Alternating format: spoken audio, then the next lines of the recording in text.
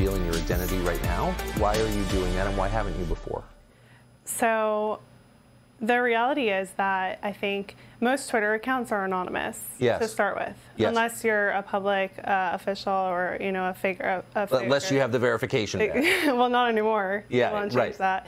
But until Elon changed that, most Twitter accounts start off anonymous, as did mine.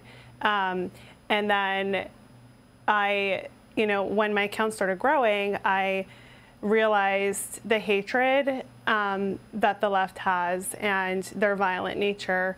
And I was like, I'm going to remain anonymous. Yes. As my account was growing and getting more effective.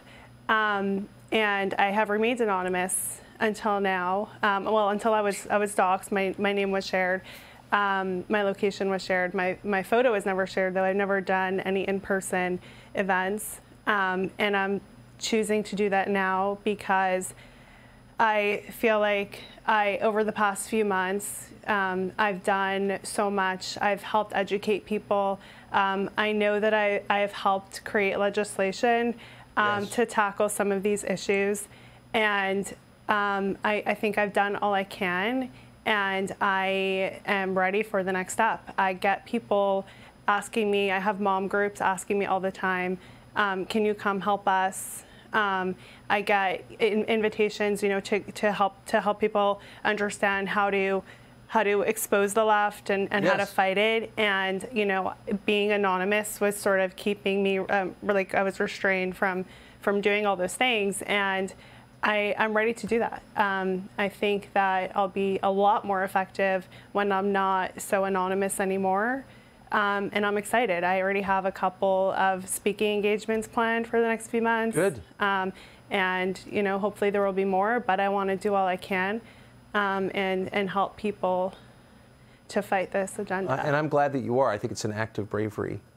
And you've had a remarkable effect. And I just want to say, and I'll say this another 10 times because I think it's the most interesting part about you, you haven't really editorialized very much. What you've done essentially is bring to further light, to publicize what they're already saying in public. That's your crime. Yeah, exactly. They don't want it to be shown, though, to certain audiences. They want their content out there, but they don't want us to see it. So it doesn't really add up. No, it doesn't add up. And they have no valid complaint against you. Right. You haven't violated anyone's privacy. You're posting what they put on TikTok. They're allowed to post it, but we're just not allowed to notice. The crime is noticing what they're doing. Yes.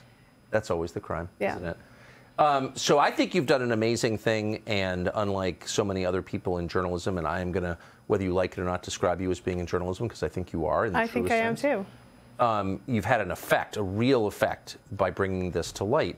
How did you wind up, to the extent you're comfortable sharing it, like, how did you wind up doing this? I assume you went to Columbia Journalism School to become a journalist? I went to Harvard and Yale. Thank God I didn't, though, because those are now, obviously, those institutions are all poisoned. But so it started really during COVID. I was noticing all of this content that was being published on TikTok, and I was just like, this is crazy. Wait, like, but at this point, you're not in a related field, like you weren't. No. You're not doing anything related to public policy or journalism. Nothing related to politics, journalism, no. Media. Were you nothing. very political? No. Really? I was not. Yeah. Because COVID was like the other day. This was just a couple of years ago. Yeah, this was 2 years ago. Well, my account started 2 years ago. Yeah. That's just incredible that you can have this effect this quickly. So you're not a super political person. You're not watching people's speeches on C-SPAN. No. No. You're just a normal person stuck inside. Exactly. And then COVID happened. And I think that COVID, for me, and I think for a lot of people, it really woke people up. And it was like an awakening. Either you can stay like sleeping, not really interested in what's going on in our government, or you can choose to get involved. And I think COVID really drew a lot of people in just because of all of the insanity that was going on and that was being imposed on us. Our rights were being violated. And I was like, and that was really a turning point for me, to get involved and to be interested. And then COVID also is when TikTok started becoming big, because everyone was stuck at home looking for entertainment. And then they stumbled on TikTok, and we started seeing all those videos of nurses, dancing in hospitals during the pandemic. And I was like, TikTok was getting really big, and I was like, oh, let me see what this TikTok thing is all about. And then I stumbled upon this whole platform with all of the stuff. Everyone, I'm sure, has seen some of the videos. It's just, there's so much more. And I was like, I need to disseminate this. Like it's just so bizarre and dangerous. And I was like, I just need as many people to see this as possible. And in large part, not exclusively, but there was a lot of adults bragging about sexualizing children. Yes, a lot. Specifically teachers. There are also just parents, activists, doctors. That is the most scary part about it, and that's what my account focuses on a lot now.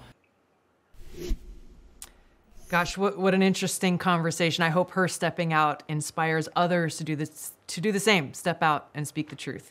You can stream Tucker's full conversation with Chaya Raichik right now on Fox Nation. Subscribe to the Fox News YouTube channel to catch our nightly opens, stories that are changing the world and changing your life. From Tucker Carlson Tonight.